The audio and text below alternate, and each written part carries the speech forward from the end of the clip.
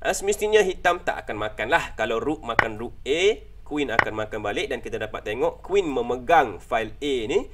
Dan ini tak bagus untuk hitam.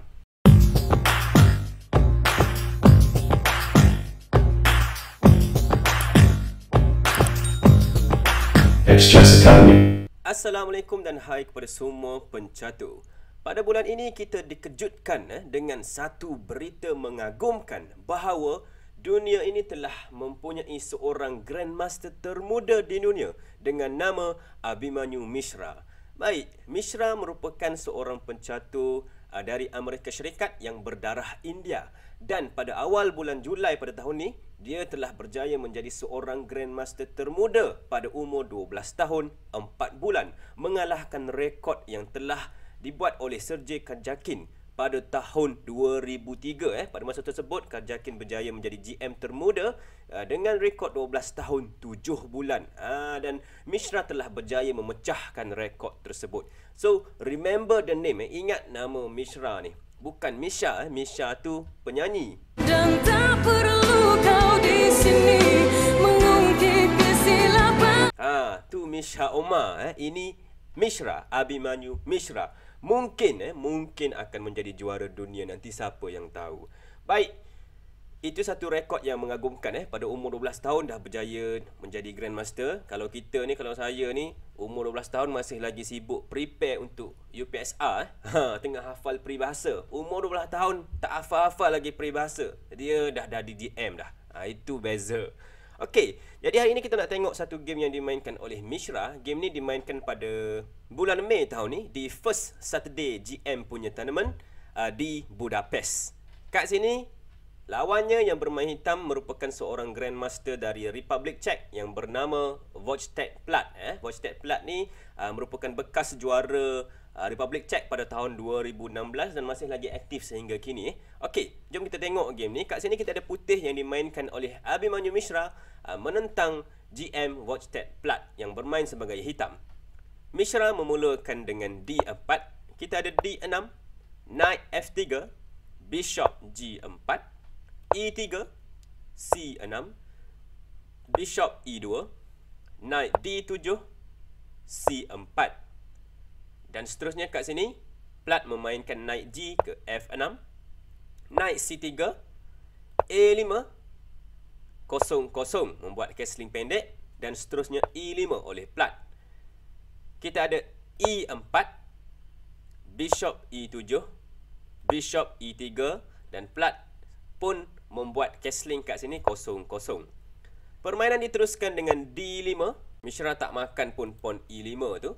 Dan kat sini Plat membalas dengan A4. Cuba untuk meninggikan pawn dia untuk memperluaskan kawasan di sebelah queen side. Dan kat sini Mishra tak bagi Plat buat macam tu. Dia gerakkan pawn ke B4. Kalau kita tengok, kedua-dua pawn ni mengawal kawasan yang luas, yang selesa kat situ. Jadi ini seolah-olah mengumpan Plat untuk membuat on pawn, dan itulah apa yang dibuat. Kat sini kita ada pawn A makan sahaja pawn B3, on pawn kat situ, dan seterusnya pawn A makan kembali pawn B3. Kita ada queen C7, H3 menyerang bishop, bishop mengundurkan diri ke H5, Knight D2 membuka ruang, bishop menyerang bishop di H5, jadi bishop lari ke G6 kat situ. Kita ada B4, Rook F ke C8, Queen B3, Knight ke H5 dengan idea untuk datang ke F4 mungkin. Jadi kat sini Mishra mainkan bishop ke G4, membuat pin ke arah Knight yang berada di D7. Jadi Plat tak nak Knight itu pasif, dia terpaksa kembalikan Knight hash dia pergi ke F6 kat sini sambil menyerang bishop di G4. Dan kat sini Mishra pun melarikan bishop ke E2, dan sekali lagi kita ada ulangan pergerakan kat sini dengan Knight H5. Baik, dalam posisi ni, kalau Mishra sekali lagi menggerakkan bishopnya ke G4 dan Knight kembali balik ke F6, ini akan terjadi draw lah secara perpetual. Jadi Mishra tak nak benda tu. Selepas Knight pergi ke H5 balik, Mishra gerakkan pawn ke G3 untuk mengawal peta F4. Kita ada Queen D8, Queen B2, Bishop G5, dan pertukaran bishop kat sini dengan bishop makan bishop G5. Dia ikuti queen makan bishop G5. Dan kat sini hitam ingin membuat idea seperti knight datang ke F4 dan seterusnya membuat serangan ke atas king lah. Oleh sebab itu H4 dimainkan kat sini menghalau queen hitam dan queen terus lari ke D8. Kita ada pawn D makan pawn C6 diikuti dengan pawn B makan C6. Pertukaran rook kat sini, rook makan rook A8 diikuti dengan rook makan rook A8 dan seterusnya rook ke A1. Cuba untuk mengambil balik file A tu. Semestinya hitam tak akan makan lah. Kalau rook makan rook A, queen akan makan balik dan kita dapat tengok queen memegang file A ni dan ini tak bagus untuk hitam. Oleh sebab itu, selepas Mishra menawarkan pertukaran rook, Plat menggerakkan rooknya ke B8. Kita ada rook A6 menyerang pawn C6, jadi queen C8 mengawal pawn tersebut. Kita ada queen A3, knight H kembali ke F6. Dan dalam posisi ini, satu idea yang boleh dimainkan oleh Mishra ialah untuk buat tolakan pawn ke B5, membuka ruang queen menyerang pawn di D6 kat situ. Kalau pawn C makan pawn B5, putih boleh mainkan pawn C makan pawn B5 dan kita dapat tengok serangan tadi dibantu oleh rook yang berada di A6 kat situ. Salah satu cara yang bagus oleh hitam untuk mengawal pawn tersebut adalah dengan queen terpaksa pergi ke C5, menawarkan pertukaran queen. Namun putih boleh mainkan queen ke A5 kat sini. Dan dalam posisi ini hitam perlu berhati-hati. Kalau hitam tidak berhati-hati, contoh dia buat gerakan seperti H6 ke kat sini. Kat sini ada satu gerakan bagus yang boleh dibuat oleh Mishra dengan rook pergi ke C6 menyerang queen. Dan kita dapat tengok queen ni tak boleh lari ke tempat lain kecuali D4. Dan selepas dia lari D4, knight boleh lompat je B3, queen tu kita dapat tengok queen tu akan mati. Jadi itu satu idea yang boleh dimainkan kat sini lah. Namun Mishra memilih untuk pergi rook ke A7 kat sini. Kita ada knight ke F8. B5, barulah Mishra tolakkan B5. Kita ada pawn C makan pawn B5 dan pawn C makan B5. Kita dapat tengok Mishra telah berjaya mencipta satu pas pawn. Ini adalah ideanya yang bahaya sebenarnya. Dia telah mencipta satu pas pawn di file B dan kita akan tengok macam mana Mishra gunakan pas pawn ni untuk membuat ancaman terhadap lawan. Baik, permainan diteruskan dengan queen D8, rook A6, menambah serangan ke atas pawn D6. Kita ada rook ke C8.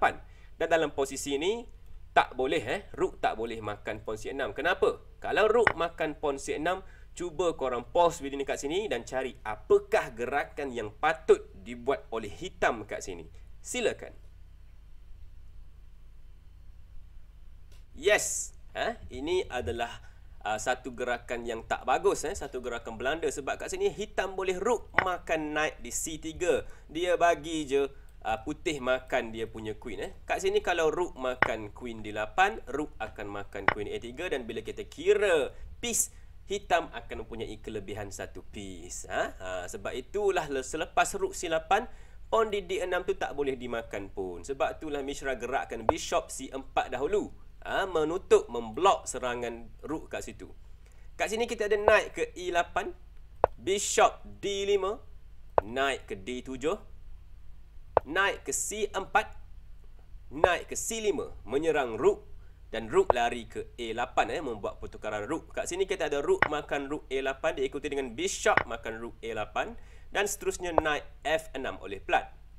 Dan barulah Mishra menggunakan pawnnya, pas pawnnya kat sini dengan tolakan pawn ke B6. H5 dimainkan, membuka ruang untuk king larikan diri. Kita ada queen A7. Tengok, sangat bahaya pas pawn ni. King larikan diri ke H7 dan seterusnya bishop ke C6 terlebih dahulu. Kat sini nampak seakan-akan hitam memang tak ada cara dah untuk untuk halang kemarahan pas pawn kat sini. Jadi Plat memilih untuk menyerang king kat sini. Jadi dia gerakkan knight ke G4. Kita ada B7, satu tapak lagi untuk naik queen. Queen ke F6. Dan kat sini putih tak boleh gopoh lah. Jangan gopoh pula kat sini. Sebab kalau pawn naik ke atas bertukar jadi queen, semestinya ada checkmate dua langkah. Dengan queen makan pawn F2, king terpaksa ke H1 dan seterusnya queen H2 checkmate. Jadi selepas queen F6 jangan gopoh dan Mishra gerakkan queennya ke A2 mengawal terlebih dahulu pawn yang berada di F2 tu. Kat sini Plat cakap alamak, tak dapat dah nak buat apa, jadi dia terpaksa naik makan sahaja pawn di B7 tu, terpaksa korbankan naik, diikuti dengan bishop makan naik B7. Kita ada queen F3 menyerang knight di C3, jadi knight lari ke B5 dan F5 cuba membuat serangan, namun ini adalah satu gerakan yang kurang bagus sebab Mishra terus saja pawn E makan pawn di F5 kat situ menyerang Plat punya bishop. Kat sini queen boleh makan bishop, namun kalau queen makan bishop di B7 tu, pawn F akan makan bishop di G6 sambil membuat check dulu, memaksa king untuk makan pawn tu balik, dan barulah knight B boleh makan pawn di D6. Dan kalau kita tengok kat sini, memang putih mempunyai kelebihan satu piece, dan ini adalah kelebihan yang sangat besar lah. Memang hitam akan kalah kat sini. Sebab itulah selepas pawn makan pawn F5, Plat meneruskan dengan queen ke D1 membuat check, dia tak makan. Dan kat sini Mishra larikan kingnya ke G2, dan barulah Plat melarikan bishopnya ke F7. Dan dalam posisi ini Mishra membuat satu gerakan simple, satu gerakan simple yang membuatkan Plat menyerah kalah. Kalau kita tengok ada ancaman pin kat sini, knight di C4 tu tak boleh bergerak. Jadi Mishra senang sahaja dia gerakkan queennya ke D2, membuat pertukaran, menawarkan pertukaran queen. Dan sememangnya kalau queen makan queen, knight makan queen, tak ada apa ancaman dah oleh hitam, dan ini adalah kalah untuk hitam. Dan kat sini kalau hitam ataupun Plat cuba melarikan diri, contohnya queen ke B1, ini adalah sangat bahaya, sebab knight C boleh makan pawn di D6 sambil mengancam untuk makan bishop. Kalau bishop lari ke G8, queen akan datang ke G5 mengancam untuk membuat serangan di sebelah king side. Dan kalau queen ke B2 cuba untuk membuat counter attack, kat sini queen boleh makan pawn H5 check, memaksa knight untuk block di H6. Queen akan masuk di G6, memaksa king pergi H8 dan seterusnya F6. Sekali lagi nak buat checkmate di G7, dan ini merupakan ancaman-ancaman yang sangat-sangat besar. Oleh sebab itulah selepas queen ke D2 tu, Plat cakap okey, cukup, enough is enough, dia dah tak boleh buat apa lah, jadi dia resign dan menyerah kalah kat situ.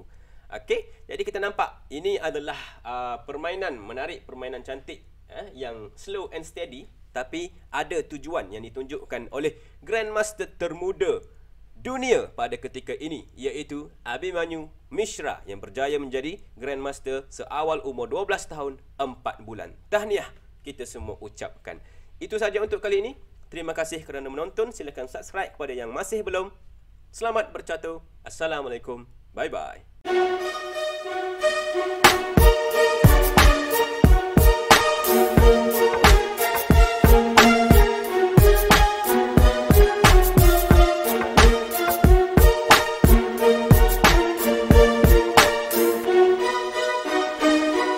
Extra Academy.